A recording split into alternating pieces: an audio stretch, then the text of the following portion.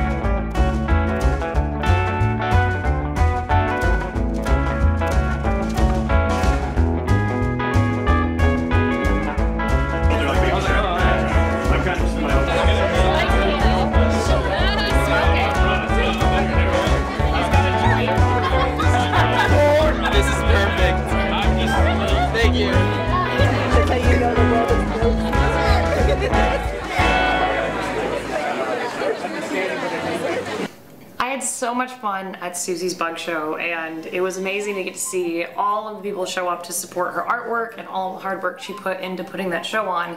She made countless pieces, and that's really, really hard to do. So yay, Suzy, and you get to go to taxidermy school now, so good for you.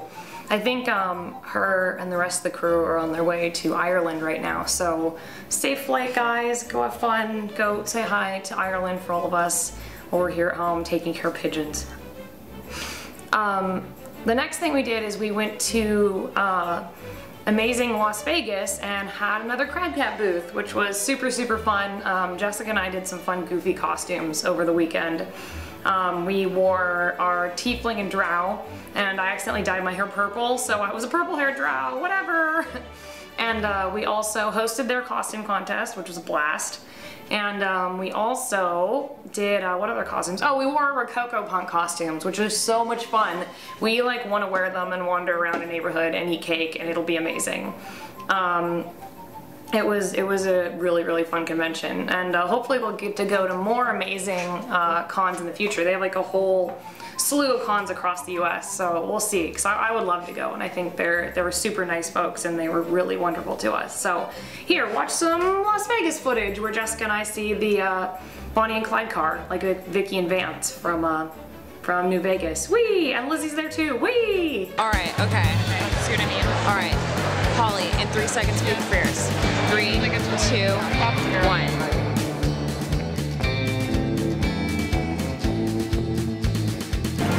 Lizzie, what do you think of the car? It's pretty magnificent. Is it euphoric? No, it's not quite that great.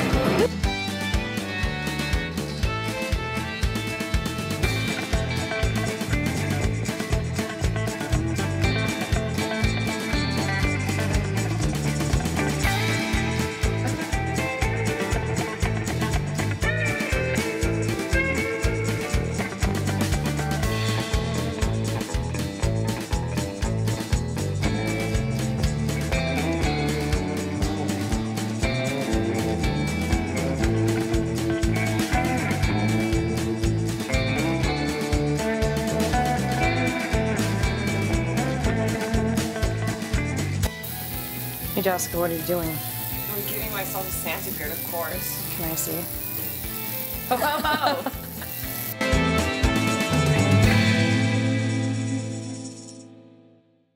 Hooray! So that was super fun. We've just been crazy busy, and next stop is Comic-Con, and we have some super secret fun things planned for that. So if you guys are there, keep your eyes and ears peeled for more Crabcat good times. Jessica's sick, she has a cold, so everyone tweet at her at Jessica Marizin to get better and to get well soon, because she brought me a flower crown from London and all she got was a cold. So go tweet at Jessica and tell her to get well soon. Other than that, I am just doting on my little pigeon and working on getting the Blathers video out because I'm so excited because it's just the cutest darn thing in the world. Oh, and we did a collaboration. We did a collaboration with Becky, who was wonderfully sweet and super nice and cute and adorable and inspired me to wear more flower crowns. And I also have a collaboration coming up with Lizzie, LD Shadow Lady, who is also wonderfully sweet. And I'll show you in that video, video's coming out soon, on how to make familiars like I make and sell on my Instagram, and I had Lizzie make one. So I'm really excited to show you guys that. Other than that, I have a wonderfully exciting drink tip for you guys. So this is cold brew coffee, which you can get from like Trader Joe's and like anywhere. This is Secret Squirrel cold brew coffee, which I like love. I think it's really, really good. And I mix it with sparkling water. So if you have sparkling water and cold brew coffee, mix it together and it's just super good. I don't know what makes cold brew coffee better with sparkling water, but it's amazing. Just trust me, just try it out. I know it sounds like a super hipster drink, but just trust me, it's good. It's really good. It's good. Super tasty. Anyway, thanks for watching, guys. Thanks for watching cosplay class. I've been really focusing on that lately, but I want to get more fun vlogs out to you guys where I talk about exciting things that I'm doing, which is most of the time not that exciting, and different things you can check out like cold brew coffee and sparkling water and different art books and places to be inspired and be creative and have fun. Yeah, just stay positive and be creative and have fun and hug your cats and your pigeons. A little cosplay class owl action for you.